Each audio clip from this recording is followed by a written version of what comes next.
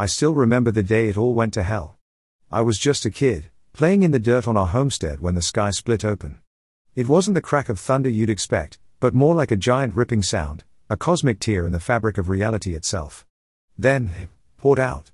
Monstrous ships, the likes of which we'd only ever seen in fever dreams, descended like a plague of locusts, blotting out the sun. Their tech was so advanced it made our F-22s look like paper airplanes. We fought back, of course we did, but our missiles bounced off their energy shields like spitballs. It was a bloodbath. Cities crumbled, monuments to human history reduced to piles of rubble. Within weeks, what was left of humanity was on its knees. I was lucky, I guess. My pa, an engineer with a mind like a steel trap, had dragged me and Ma out to our survival bunker just as our town got leveled. 3 months we spent crammed in there, rationing out canned peaches and stale crackers, listening to the world die above us. The silence that eventually fell was worse than the bombs. It was the silence of defeat. But Pa, bless his stubborn soul, never gave up hope. He had this old radio, a relic from his ham radio days. He'd spend hours fiddling with it, trying to pick up any signal, any sign that we weren't alone. Most nights, all he got was static, the white noise of despair. But one night, something broke through. It was a woman's voice, faint but clear, speaking in a language we didn't understand. Then, just as quickly as it came, it was gone. That was enough for Pa. He was convinced there was still a fight left in us, somewhere. He dragged out his old blueprints, schematics he'd been working on in secret for years. It was a weapon, he said, something he'd been tinkering with since his days in the military research labs. It was based on an obscure theory about manipulating subatomic particles, freezing them in place, stopping motion at a fundamental level. A freeze gun, he called it. Ma and I thought he'd lost it, spending his days hunched over those plans, muttering to himself. But what else was there to do? We humored him, helped him scrounge up parts from the wreckage of our old life.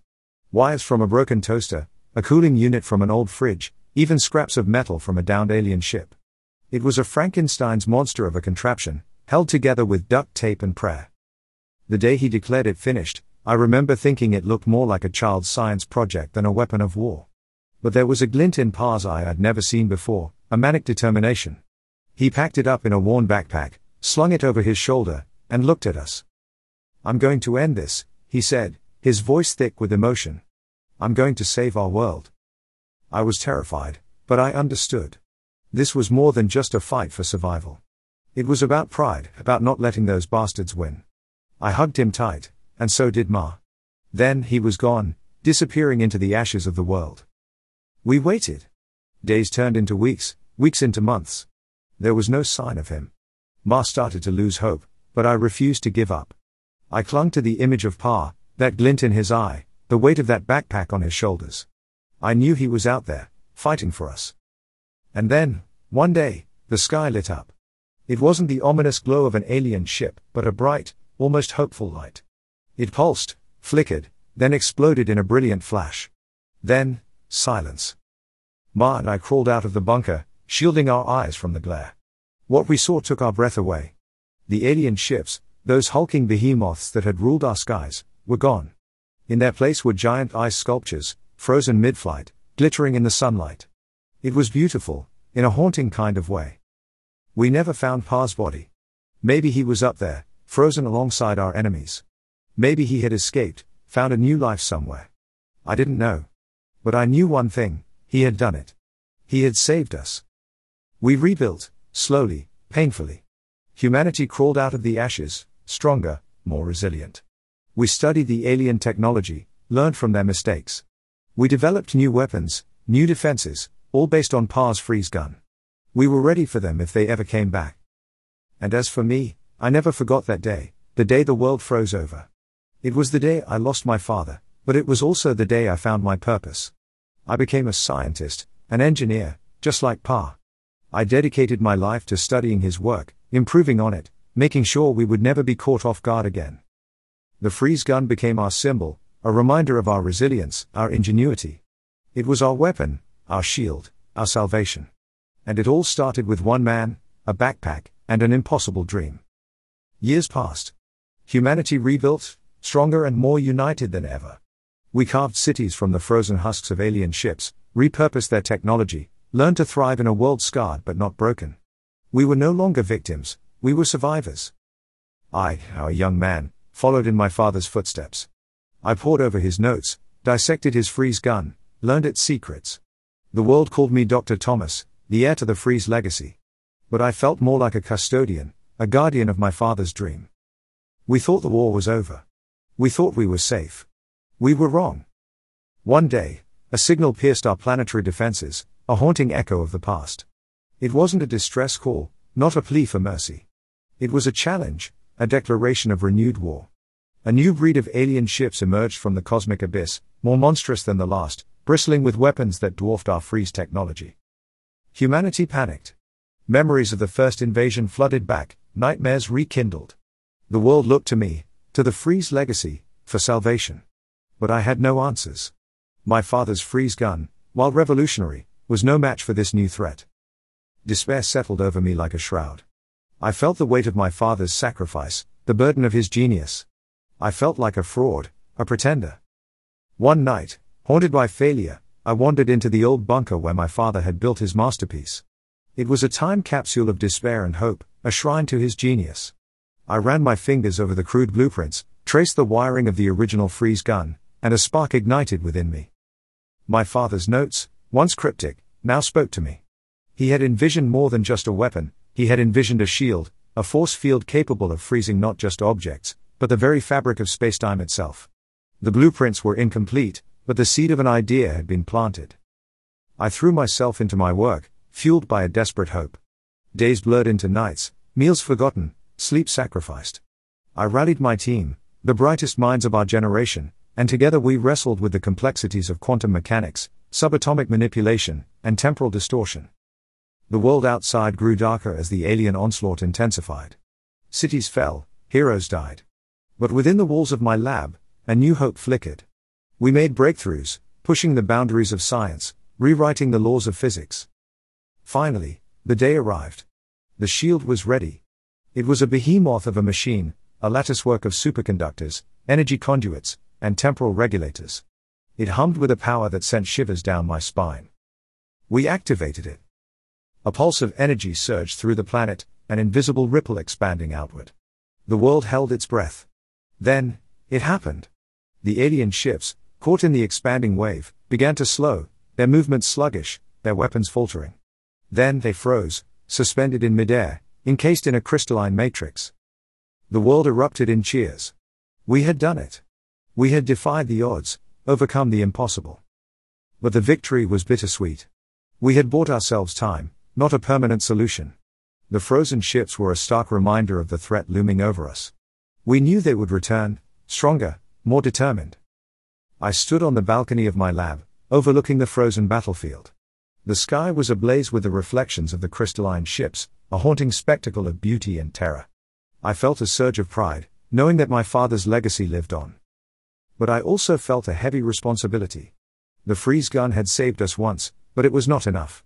We needed to evolve, to innovate, to push the boundaries of science even further. We needed to find a way to not just defend ourselves, but to end this war once and for all. I looked up at the stars, those infinite points of light, and I made a promise. A promise to my father, to humanity, to myself. We would not cower in fear. We would not surrender. We would fight. And we would win. For the legacy of the freeze lived on, not as a weapon of last resort, but as a symbol of our indomitable spirit, our unwavering determination. It was a beacon of hope in a dark universe, a testament to the power of human ingenuity and the resilience of the human heart. And as I gazed at the frozen ships, I knew that our journey had just begun. The frozen alien fleet hung in the sky like a macabre chandelier, a constant reminder of our precarious victory. But as months turned into years, it also became a source of fascination and intrigue. Scientists from around the world flocked to our shores, eager to study the alien technology, to unlock its secrets. I, too, was consumed by this quest for knowledge. But as I delved deeper into the intricacies of the alien ships, a disturbing truth began to emerge.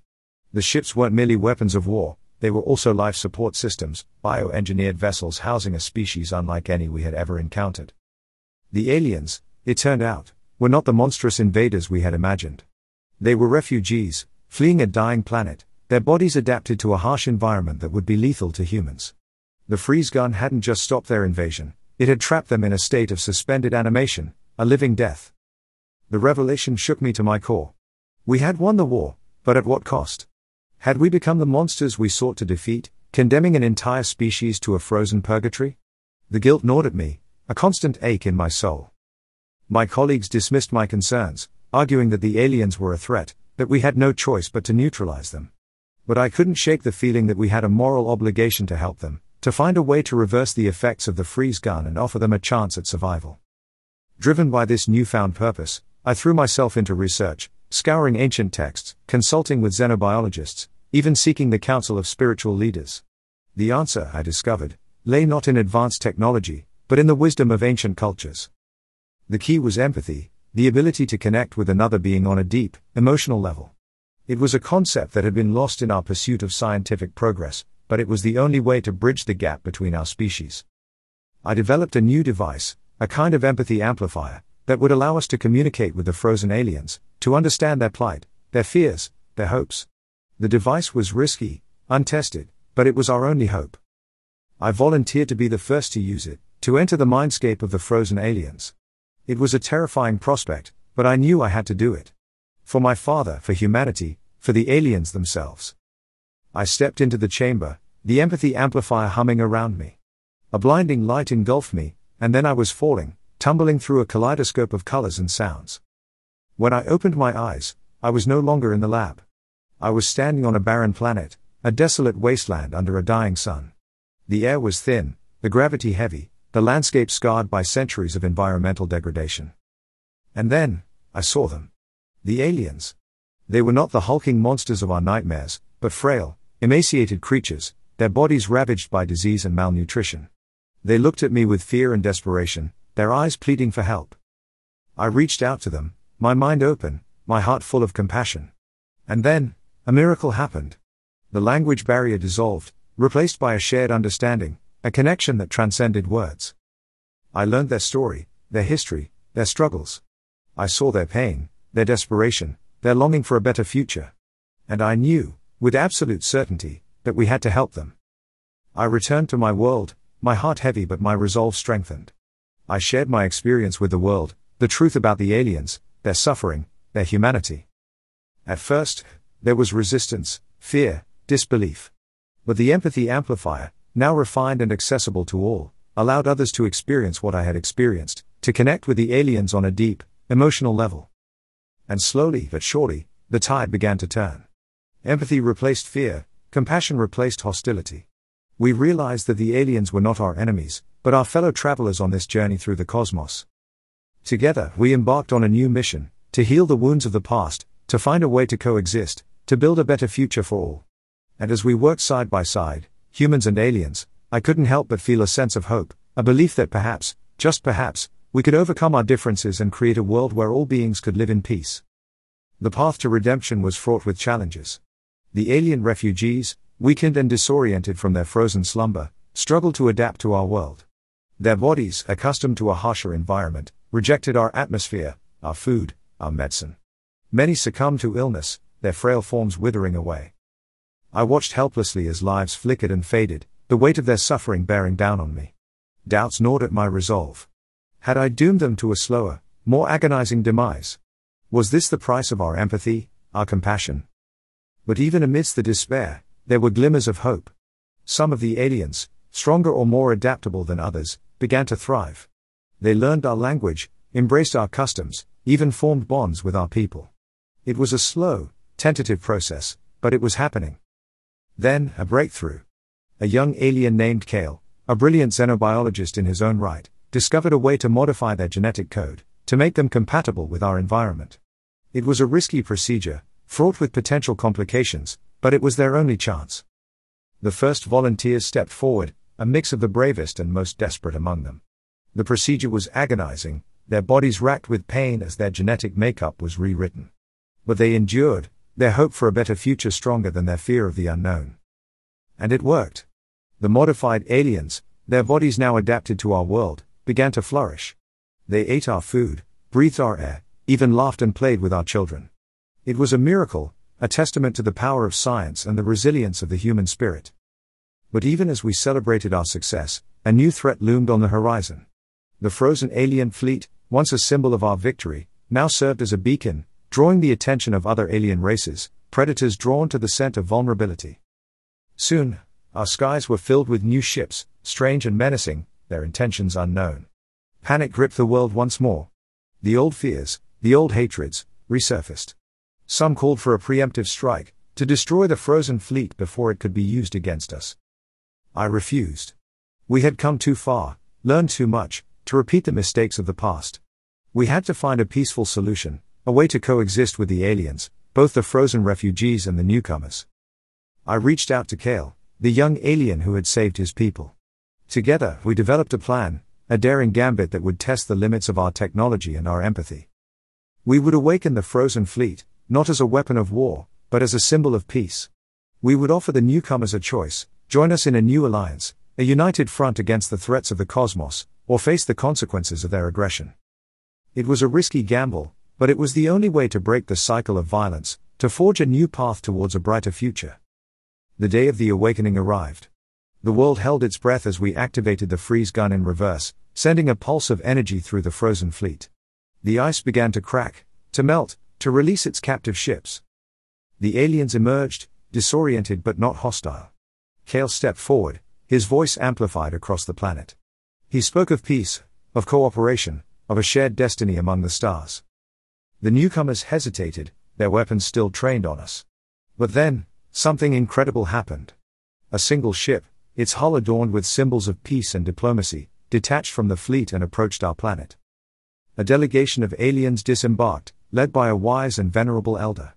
They spoke of their own struggles, their own search for a new home, their desire for peace. We listened, we negotiated, we found common ground. And in the end, we forged an alliance, a pact of mutual respect and cooperation. The frozen fleet, once a symbol of war and destruction, was transformed into a symbol of hope and unity. Humans and aliens worked together to repair the damaged ships, to share knowledge and resources, to build a new future together. I stood on the bridge of the flagship, Kale by my side, as we watched the stars streak past.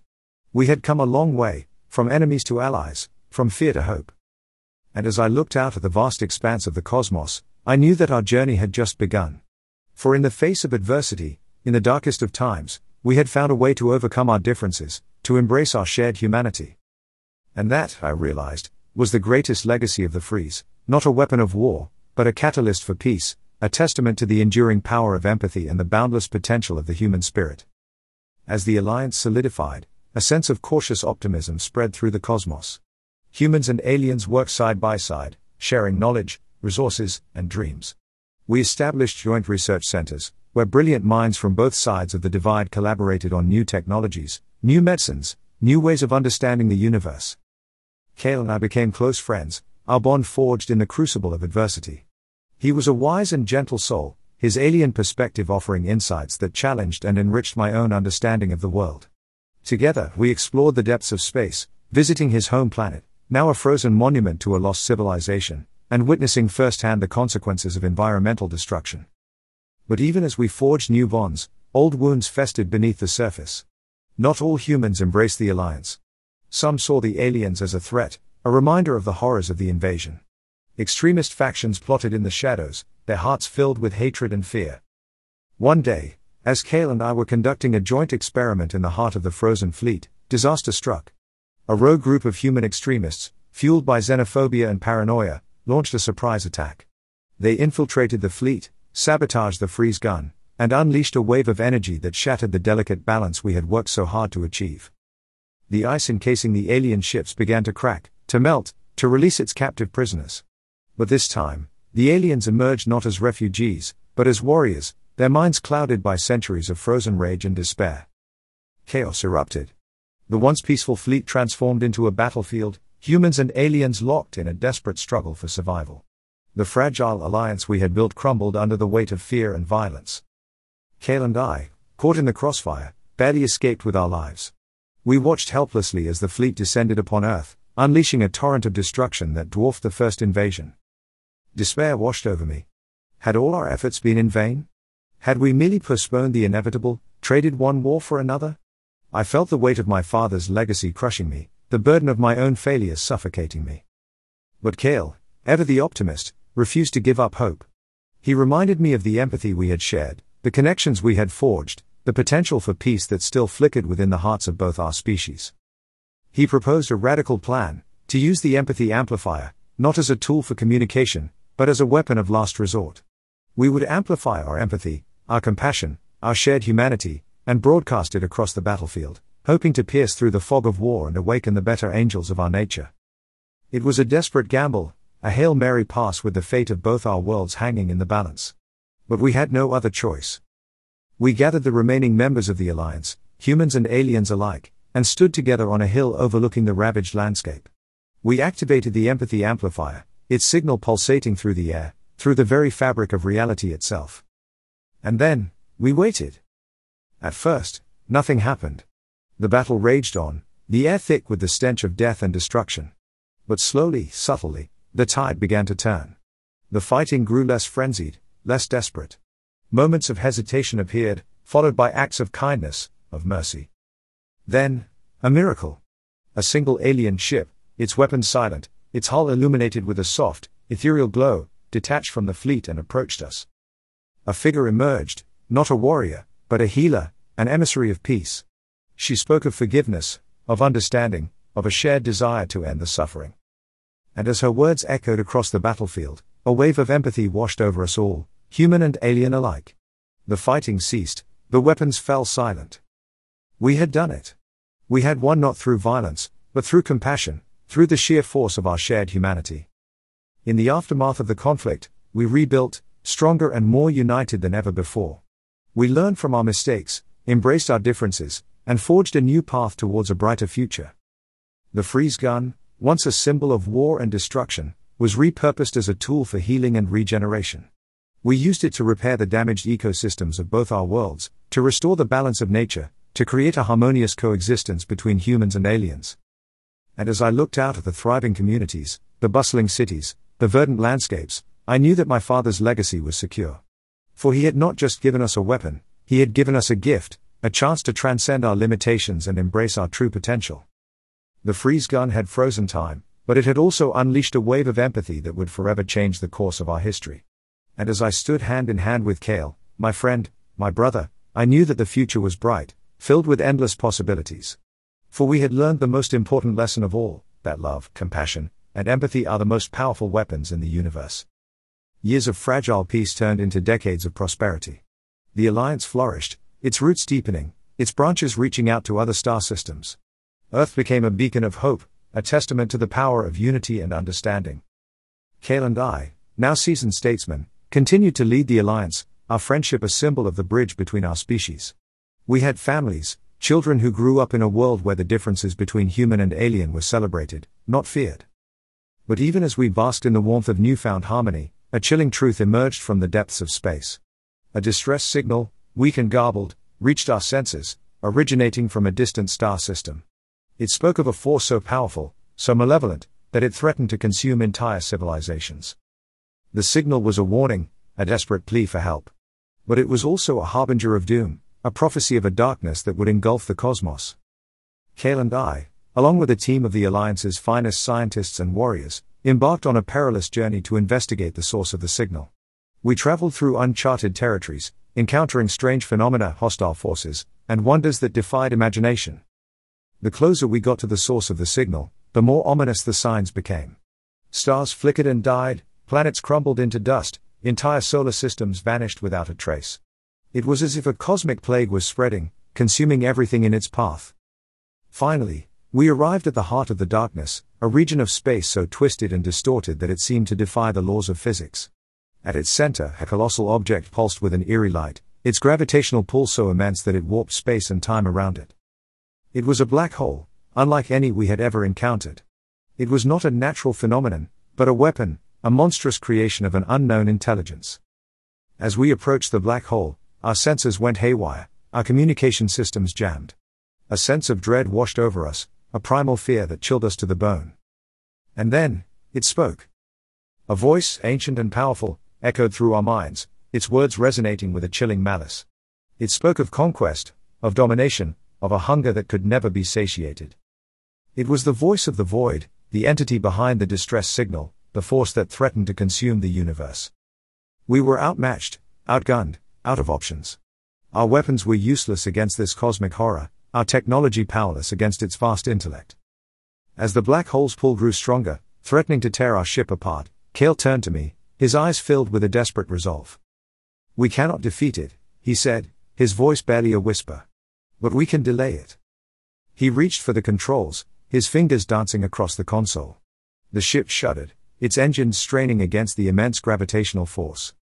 "What are you doing?" I asked, my heart pounding in my chest. "Buying time," he replied, a sad smile on his face. "Time for you to escape, to warn the others." Before I could protest, he activated the ship's emergency protocol, ejecting my escape pod into the depths of space. I watched helplessly as the ship, my home, my sanctuary, was swallowed by the black hole, its light extinguished forever. I was alone, adrift in the vastness of space, the weight of the universe pressing down on me. But I was not defeated. I knew what I had to do. I had to carry Cale's message, to warn the Alliance, to prepare them for the coming darkness. But as I set course for home, a chilling thought struck me: what if it was already too late?